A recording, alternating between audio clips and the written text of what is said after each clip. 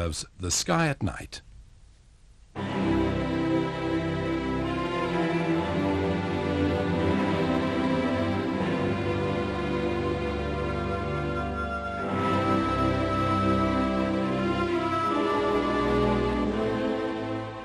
Good evening.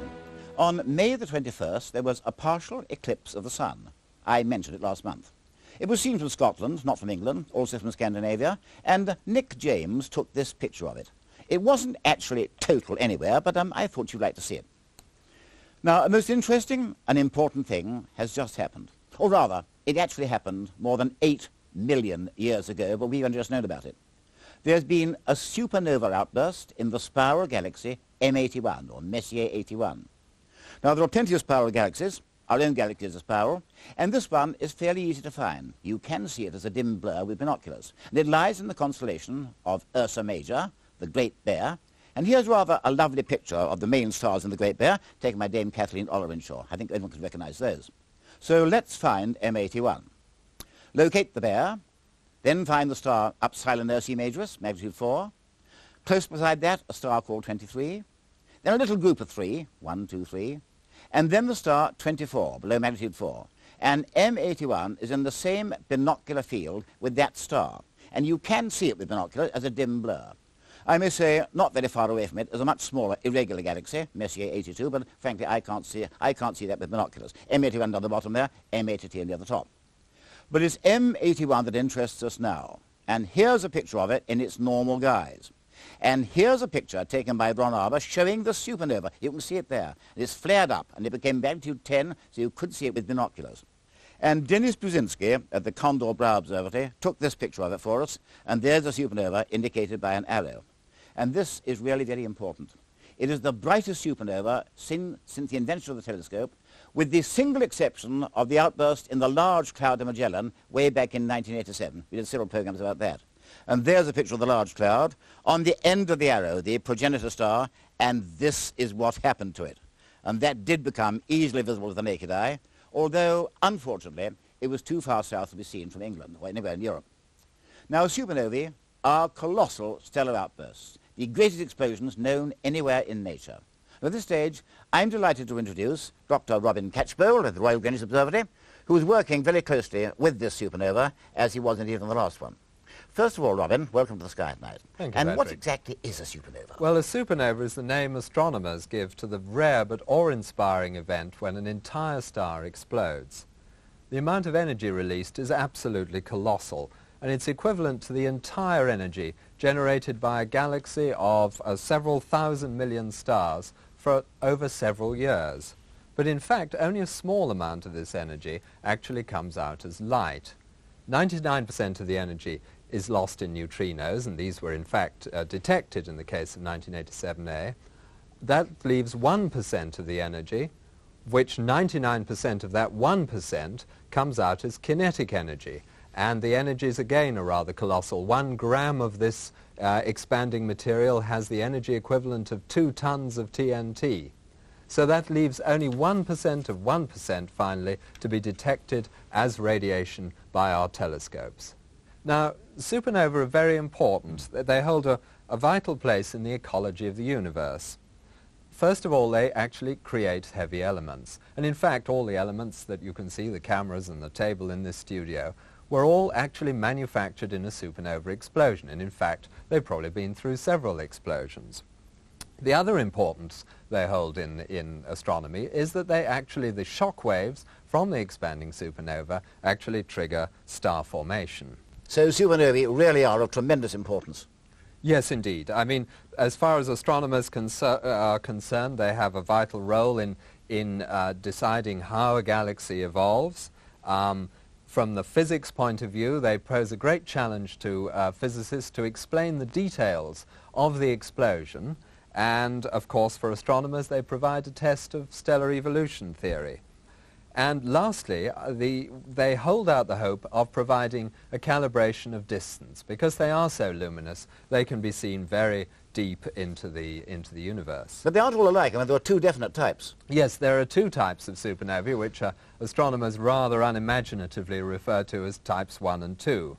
In a type 1 explosion, you have a double star one of the stars is highly evolved, and the companion dumps over a certain amount of material onto this evolved star so that it exceeds a certain critical mass, and then the whole thing burns in an instant to cause a huge explosion. Now, the advantage of a Type 1 is that we think that they always go off with the same size bang, so they hold out hope as distance indicators. Now, Type 2 explosions occur only in massive stars, more massive than the Sun, and in that case, the whole star just explodes. And we have seen plenty of those. Oh yes, the brightest supernova to be seen since, as you mentioned, since the invention of the telescope, was actually in the Large Magellanic Cloud.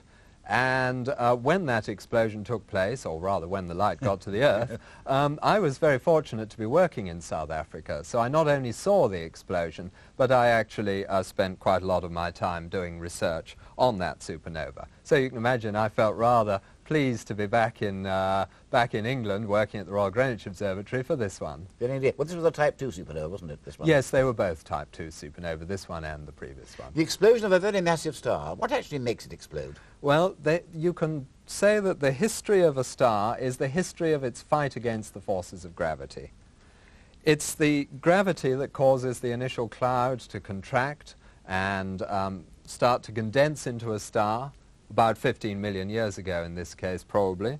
It's gravity that finally heats the center of this contracting object hot enough to ignite hydrogen, so that hydrogen starts to burn into helium. And then from there onwards, it's the successive burnings of nuclear fuels merely to delay the moment when the supernova comes. And we can follow the evolution of hydrogen burning to helium, forming an inert helium core, and then when that is finished, the core contracts, it's heated up a bit more, finally the helium ignites, and at that stage the star becomes a red supergiant. And it's important to realize that it's the outer layers of the star that tell us what it's like, but it's the inner layers that govern its future. And so we have a situation where successive increasing fuels of increasing atomic weight are compressed and ignited at the core of this star until we get to the situation where we have an onion-like structure. We have a solid iron core in the middle, and then we have successive layers on top of that where successively lighter and lighter elements are being burned, as we can see in the diagram here. And on the outside, we still have some unburned hydrogen. Now this diagram shows the situation very, very shortly before the final crunch comes. And the final crunch comes because iron won't burn, or rather, when iron burns, it doesn't actually give out any heat. It in fact absorbs heat. So suddenly, from having this enormously hot silicon core, we find we have an iron core that collapses from about 5,000 kilometers in diameter down to only 10 kilometers in diameter to form a neutron star. The temperatures are absolutely colossal. They're tens of thousands of millions of degrees. The density is enormous. As the star collapses, as the neutron star is formed, the outer layers are no longer supported, so they fall inwards. They hit the neutron star, they bounce, an enormous shock wave is generated. This shock wave passes out through the surface towards the surface of the star, liberating neutrinos, and finally the bang. Here it comes. The shock wave has reached the surface of the star. The whole thing has gone bang. Pretty dramatic. Well, that's the principle. Now, what about this particular supernova, 1993J in Messier 81? Yes, this supernova was first seen by a Spanish amateur astronomer called García Díaz at about 10:30 on Sunday the 28th of March. By Monday evening, news had been passed to our telescopes on La Palma, and by that night, just after sunset, the Isaac Newton telescope was pointed at the supernova and the first spectrum was being obtained. At the same time, news was being flashed around the world and other observatories were starting their observations. As you know, the observatory on La Palma and the Royal Greenwich Observatory are very closely related. And staff at both these establishments realized that if we were to obtain complete coverage and reduce the data and make it available to the astronomical community as soon as possible, then we would need to have very close collaboration. And we arranged that visitors using the telescopes, for instance the Johannes Captain telescope that took a lot of the photographs and obtained the photometry, would be asked to give up some of their hard-won observing time. And even the Carlsberg Transit Circle was brought in to make observations. After all, M81 is only about 8 million light years away, and as galaxies go, that's pretty close, so it's very often studied for totally different reasons. Oh yes, well we're very fortunate that there's basically quite a lot of people are interested in that galaxy, and what transpired was that an observation had been made half a day earlier than the Discovery observation that showed it was already brightening. So we can be fairly confident in saying that the core collapse occurred sometime late on Saturday night, and it started to brighten Sunday morning, of course, minus the 8 million years that it took the light to get to us. We were also very fortunate in that we had an image taken with the Isaac Newton telescope some years before of the field of the supernova. And if you look slightly to the right of center on the image you can see on the screen now, see a very faint star at magnitude 20. And if we compare that with an image taken shortly after the explosion, you will see how that star has brightened, and there's our supernova. In fact, it turns out to be the blend of two stars. We think that primordial image is in fact the blend of two stars, and they were two supergiants. Were they red or blue or which? Well, they were both reddish, probably red and yellow, but not blue this time. What about the peak luminosity? How much brighter than the sun? Well, their peak luminosity was something like, well, in excess of 187,000 million times the luminosity of the sun. It's quite incredible, isn't it? Robin, you've been studying the light curve. Has that told you really what's going on? Yes, the light curve really gives us all the clues. And here we see a visible light curve showing the initial rapid rise, rapid decline, and then slow rise to a secondary maximum. And this is really the secret of, tells us the secret of what's going on here. The first rapid decline is caused by the atmosphere of the star expanding and cooling, and then the second maximum is caused by the escape of energy from the radioactive materials that were actually generated in the explosion. And in fact, what we can do is combine data obtained over several wavelengths and produce what we call a bolometric light curve, which we see on the screen here. And you can see how the luminosity again decreased and increased and then faded away. And we can compare that with 1987A. And here they are on exactly the same scale of brightness. And you can see they are fundamentally different. They have the same sort of shape, but the time scales are quite different. And this is due to the fact that 1993 had a very, very thin outer atmosphere, and this is due to the fact that there was a companion star that took away most of that atmosphere before the explosion. Now, there is one similarity between the two explosions, and that is in the amount of nickel-56 that seems to have been generated in the explosion.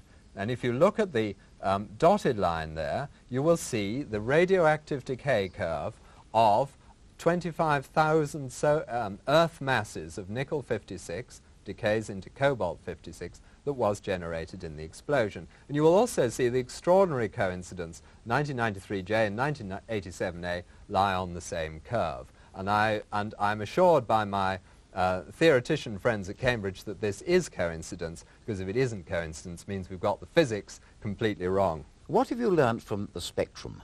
We can tell a great deal from the spectrum, and just to illustrate that point, I'd like to have a quick look at the spectrum of something on Earth.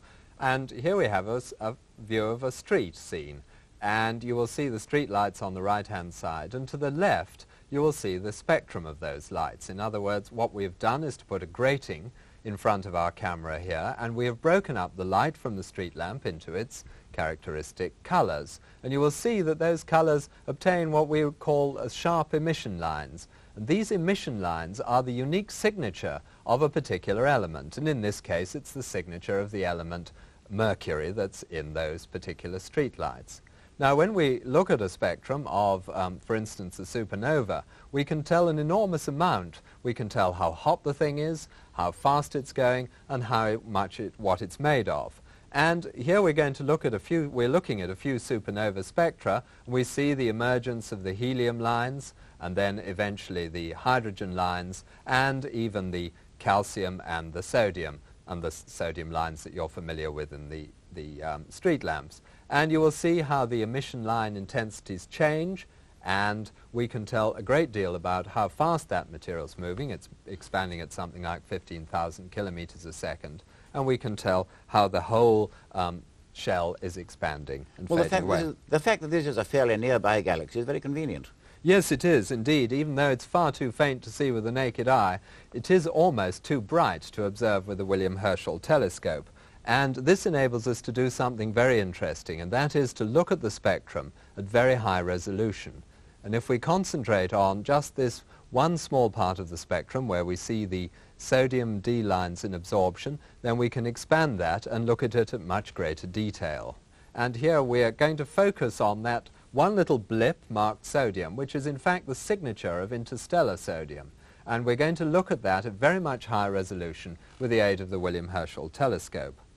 And what we see when we do that is a series of absorption dips. Instead of just seeing one line that we would expect to see here, we see three groups of lines.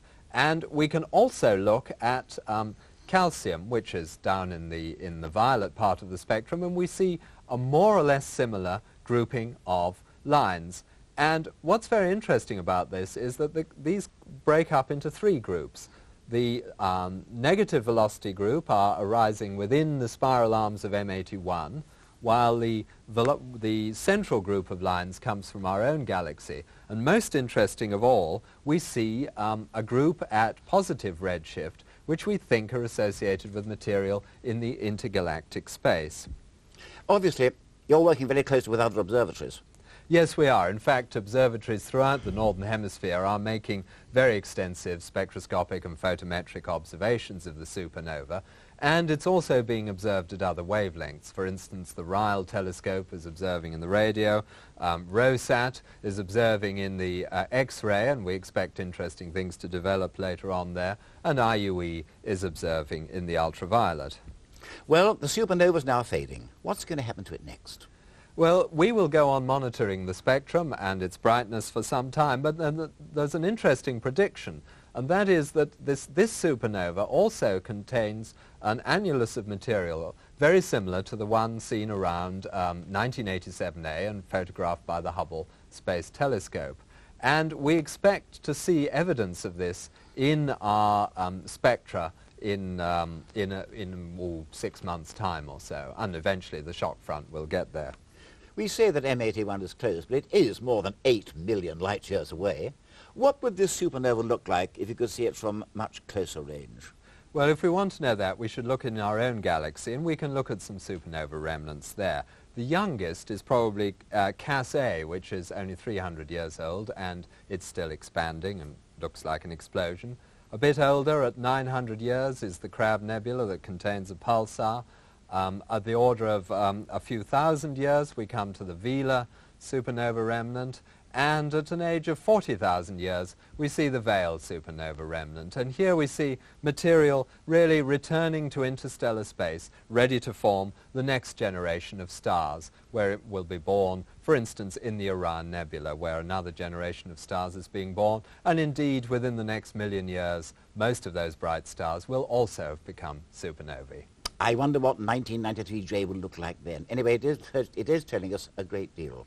Robin, thank you very much. Thank you, Patrick. And don't forget, if you want the latest information, then simply dial our information line, 0898 666 000.